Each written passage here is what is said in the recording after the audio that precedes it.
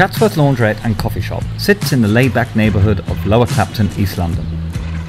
It might seem like a cute or quirky idea of combining coffee shop and laundrette, but it's genius actually. The two just seem to fit together so effortlessly.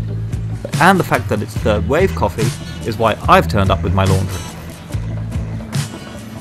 What I'm particularly keen on is the care and attention that has been taken to make the cafe part blend seamlessly with the laundrette.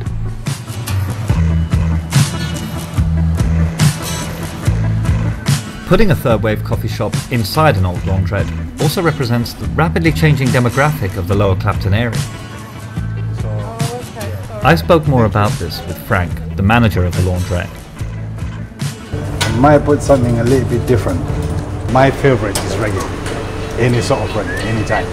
Actually, every opportunity I get. Oh, okay.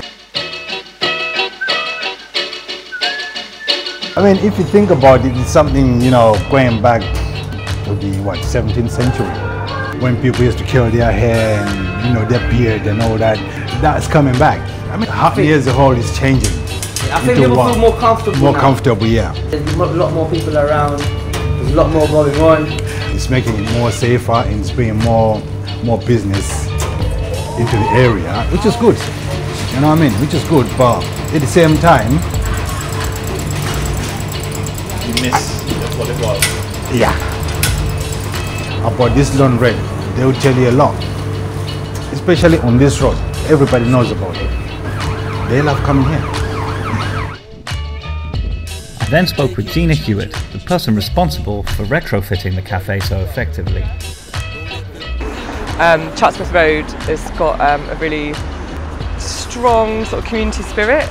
We've been really careful while starting our new business to kind of take on board all of their concerns about the area and to sort of integrate our little ideas. Having researched it quite a lot, there's nowhere in London doing it, which I'm really surprised about.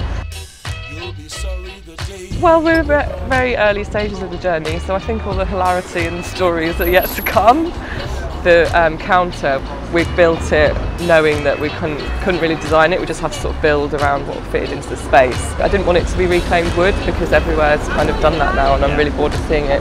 Rich, he did the work for us and he was like, well, where's the washing machines that used to be there? And we were like, oh my God, that's brilliant. So making that happen was probably one of the best moments.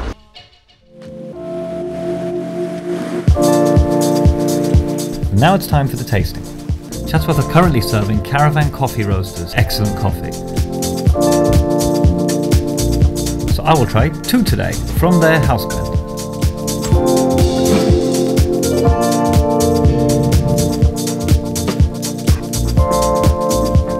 Right, we have 2 coffees today from one blend.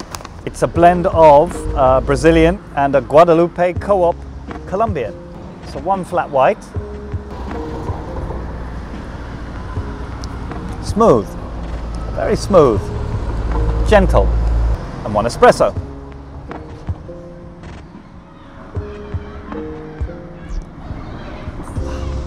Tangy, fruity, and zesty. What's going on? The culprit has to be the milk. The milk in this case is suppressing any of that zinginess. I've had flat whites where you retain a lot of that complexity and sharpness and it all comes through. In fact, it was probably designed to be a milk blend, so it will cut through. This one, however, is, for me, suffering from not breaking through the milk barrier. All that's left in my flat white is some kind of gentle, nutty aroma. But by comparison with the espresso, it's night and day. What you have here is something explosive, lightning in a cup. Say hello to Dr. Jekyll and Mr. Hyde. Okay, so my summary is as follows. The coffee, while being from the excellent Caravan, would be even better in my opinion if they offered some of their single origin or some other brewing methods. But given that the cafe is very new, I'm sure this will happen. The atmosphere is perfect. Laid-back staff and surroundings make it one of London's mellowest cafes. And with gentrification rapidly changing Lower Clapton's neighbourhood, Chatsworth Laundrette seems like a sort of symbol of the old and the new, blending together perfectly. If you want to find out more about the Chatsworth Laundrette and Coffee Shop and other exciting things in the world of third wave coffee, then don't forget to follow us on Facebook, Twitter and Instagram.